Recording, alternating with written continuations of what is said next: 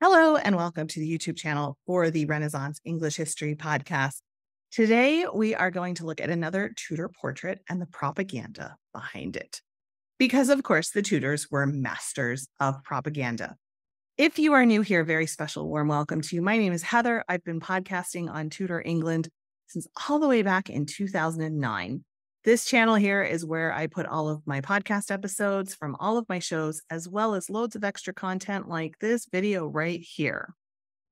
Quick reminder again, I say this every day, TudorCon is getting closer. It's about 7 weeks away, give or take. You can still get tickets to come in person. englandcast.com/TudorCon will get you there with all the information you need. It's 3 days of learning, feasting, new friendships, the whole thing, super awesome. englandcast.com/TudorCon. You can also come, of course, via the magic of the interwebs, which is the streaming ticket, where we stream everything. You get a digital goodie bag. It's super awesome. You get all the recordings, all the transcripts. englandcast.com/TudorCon online for that. And you have more time for the streaming ticket because you can buy that all the way even up while it's going on. But for the in-person tickets, I will have a deadline in about a month because I need to finalize the number for caterers and make sure I'm ordering all the right number of supplies and everything. So you do have a deadline on that. If you're a procrastinator, I see you, I validate you, and it's getting to be go time. All right, that's that. So look at this portrait. Look at it. Just look at it. Will you just look at it? We've got the beautiful family of Henry VIII. This lovely portrait from 1545 shows Henry with his son Edward, his favorite wife, Jane Seymour, and his 2 daughters.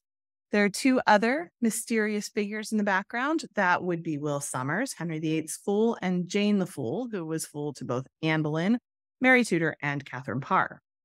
They are in the background outside the archways that look out over the city of London, showing us the King's Garden outlined in the Tudor colors of green and white, showing the scenery of London with parts of Westminster Abbey and the King's great tennis court just barely visible.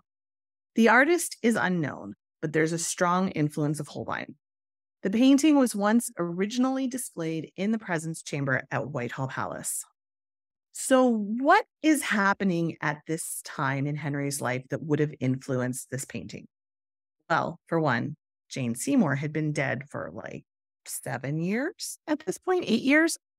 And Henry was now on his 6th and final wife, his 3rd wife after her, Catherine Parr. Let's look at what else is going on in the life of Henry. To start with, he's getting very, very old. He would die in 2 years. He's pretty miserable. His leg is still injured from his jousting accident 9 years earlier. And, there's stories about how Catherine had the unenviable job of having to be his nursemaid. Now, she was a lot more than that. She was the first woman to ever publish a book in England under her own name. She's a very awesome woman. So there's been a lot of research on her after that. But she is often portrayed as, the nursemaid and the one who had to take care of him at the end. And I'm sure there was some of that going on for her. And we can only imagine how uncomfortable that would have been for him. He was this strong and virile man who saw himself as this, powerful, the most handsome man in all of Christendom, the most handsome king, won tournaments, was athletic. And now here he is with this situation going on. But there's none of this evidenced in the painting, though. We just see this lovely, elegant, shapely leg outlined in white hose. Doesn't it look beautiful? Just look at it. So of course, there's none of that. Henry just looks strong and powerful. Also in 1545, Henry's kingdom was threatened when the French sent an armada that was larger than the Spanish armada would be a generation later. So the armada that France sent was 30,000 soldiers in more than 200 ships. Henry was constantly on the defensive after his break with Rome and dissolving the monasteries. All of the good Catholic rulers of Europe saw an opportunity to get on the Pope's good side and perhaps enjoy some extra kudos in purgatory and gain some land and prestige in the process. England was constantly on the lookout for invading forces. That's one reason why the marriage with Cleves was seen as important to have an ally who was also Lutheran, because all of the Catholic states, the Spain, France, Italy, the Holy Roman Emperor, were always kind of going after England. This period, 1545, was a period of immense buildup on the southern border of defenses, of beacons, all of that going on. And it was during this battle with the French Armada that Henry lost one of his earliest and favorite warships, the Mary Rose. Now, of course, they've found the Mary Rose and there's a whole museum about it. But the Mary Rose was sunk during that battle in the Solent. So here's Henry. He's old. He's obese. His son is still a child.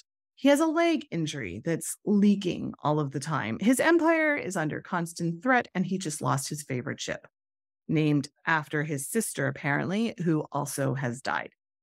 But that is not what he wants to portray to people who have just entered his presence chamber. Oh, no, no, no. He wants to show that the succession is assured. He wants to show his son strong and robust, just like his father. Of course, Edward would die when he was still a teenager. Although there's not a lot of evidence that he was sickly as a child, but, Henry wants to show him being strong and robust. He wants to show his daughters as part of the line of succession, just in case something happens to his son. He wants to show his happy family with his luxurious surroundings. Yes, I may have dissolved the monasteries, and you might not like that. But just look at how wealthy I am now. Look at my tapestries on the walls. Look at the carvings. Look at the rug on which I put my kingly feet. Look at my jewels. Look at my codpiece. Look and weep, because I am mighty King Henry. You think you can invade my country? I'm sorry. I stood up to the Pope. I risked everlasting damnation. I talked to God himself. I have no time for your hollow little threats and your, plotting and your intrigue. Oh, no, no, no. Just look at this dynasty. Look how secure we are. We do not give a damn about your whole religious thing going on and this threats from the Pope. We have tennis courts and shapely legs, right? Indeed, this portrait of this family makes everything look so hunky-dory and so secure. You would have no idea just what a crappy time this was in Henry's life, would you? Which is, of course, how he wanted it. That concludes this lesson on this particular portrait. Thank you so very much for watching. If you have made it to the end of this video and enjoyed it, I hope I earned your subscription to my channel and a press of the like button, where I put out videos like this almost every day. It really helps me grow the channel and reach new listeners. And who doesn't want their YouTube algorithm Tudorfied? Am I right? Remember to stay hydrated. It's hot out there, folks. And I will talk to you again in the next video.